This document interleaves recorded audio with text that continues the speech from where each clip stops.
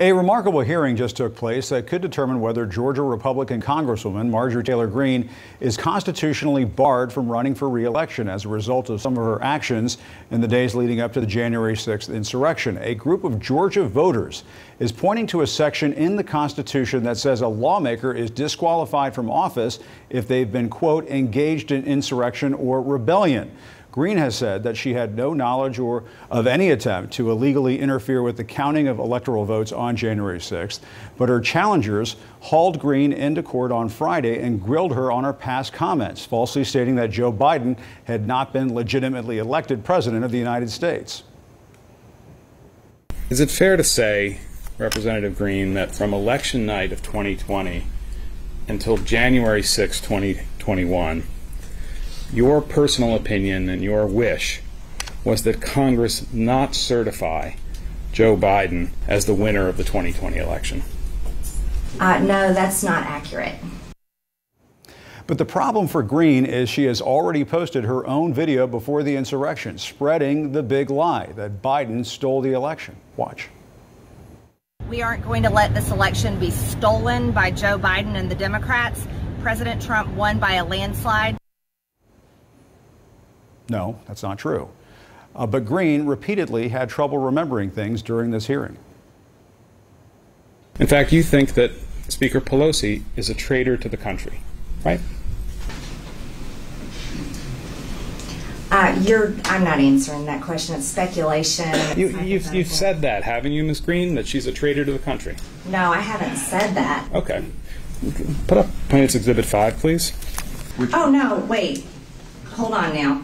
I believe by not upholding the securing the border, that violates her oath of office. Fair enough. I'm not interested in her oath of office. I'm interested in that you said that she's a traitor to our country. Hold on, she said. These aren't exactly good times for Pinocchios. Away from the January 6th investigation, some potential contenders for the 2024 GOP nomination are in search of other sources of outrage. Florida Governor Ron DeSantis has gone after Walt Disney's special self-governing and tax status after the company opposed his state's new law that would crack down on teaching about sexuality in school, what critics call the Don't Say Gay law. Never mind that this policy change could result in a big tax increase for some Floridians. Texas Senator Ted Cruz has jumped on the Disney bandwagon like it was a ride on Space Mountain. I think there are people who are misguided, trying to drive, Disney stepping in saying, in every episode now they're going to have, Mickey and Pluto going at it. Like, really? It's just like, come on, guys. Like these are kids, and you could always shift to Cinemax if you want that. Now, if you really believe any of that, we have entered the Magic Kingdom. Absent from all of these attempts to sound the alarm for parents are any actual proposals for things like inflation, high gas prices, and yes, stopping Russian atrocities in Ukraine. And you certainly won't find the same intensity when it comes to getting to the bottom of what happened on January 6th. We are still learning more about what was happening behind the scenes after the insurrection.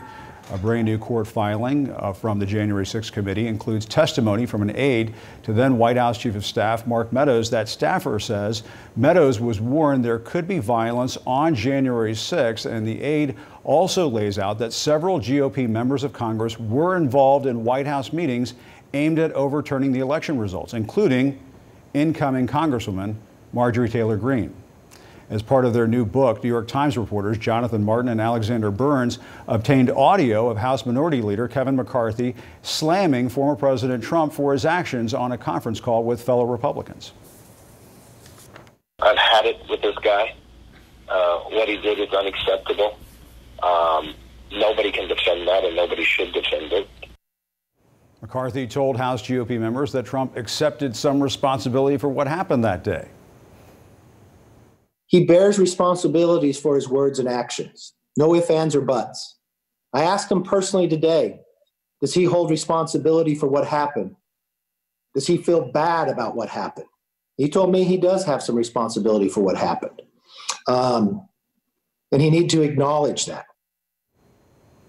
McCarthy also said that it was once his recommendation that Trump resign from office.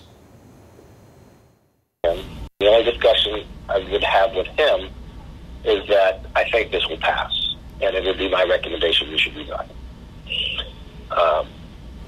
That would be my take, but I don't think he would take it, but I don't know. Of course, that audio was released after McCarthy's office denied he ever said that. McCarthy stating privately that Trump should resign from office raises all sorts of questions, like why can't he say that publicly to this day?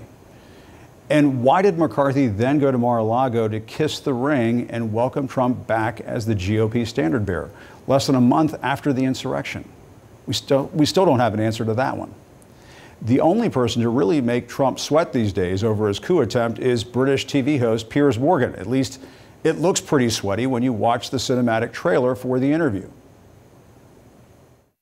A former president in denial. It was a free and fair election. You lost. Only a fool would think that. You think I'm a fool? I do now, yeah. Trump has since said the video released by Morgan doesn't tell the whole story.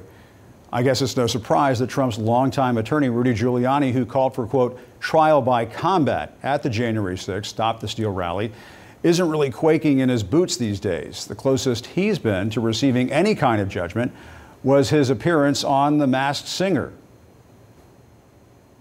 Former mayor of New York City. Is that public to vote? No, that's not Robert. Rudy Giuliani! No! I met you. And I'm done. I'll break 1,000 more, baby, before I am through. I want to be yours, pretty baby. Good for Ken Jeong.